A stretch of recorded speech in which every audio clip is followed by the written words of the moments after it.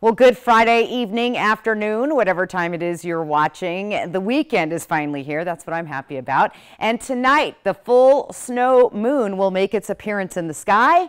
And guess what? The weather is cooperating with us. You will be able to see the full moon all night. The moon set will be Saturday at 7:10 a.m. The full moon at 4:30 in the morning. I'll be sleeping through that.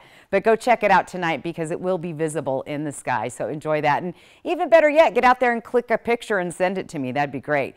Now, temperatures tonight will be on the cool side. Everybody staying above the freezing level, looking good. However, we have been seeing those temperatures in the early morning hours drop down below freezing briefly and then pop right back up. So that could be the case tomorrow, but nice and warm in the foothills of the Blues, nearly 40 degrees there, mid 30s in the Columbia Basin, lower 30s into the Yakima-Kittitas Valley.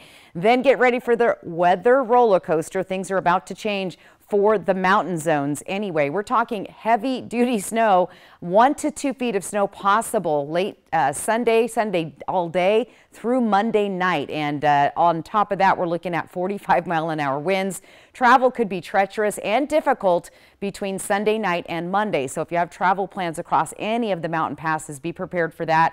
We're also looking for some snow east of the Tri-Cities, the Idaho Panhandle north of Spokane. So if your travels take you in those directions, be very safe. But that is the winter storm watch. So mostly clear and quiet tonight.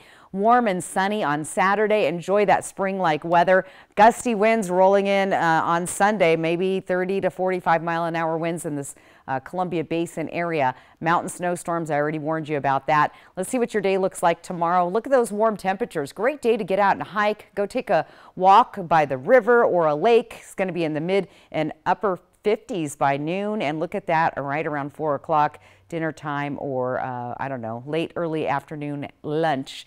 You're going to enjoy temperatures in the 50s. So not a bad looking forecast, but come back tonight and join us right here on the air 5, 6, and 11 for your full weather forecast.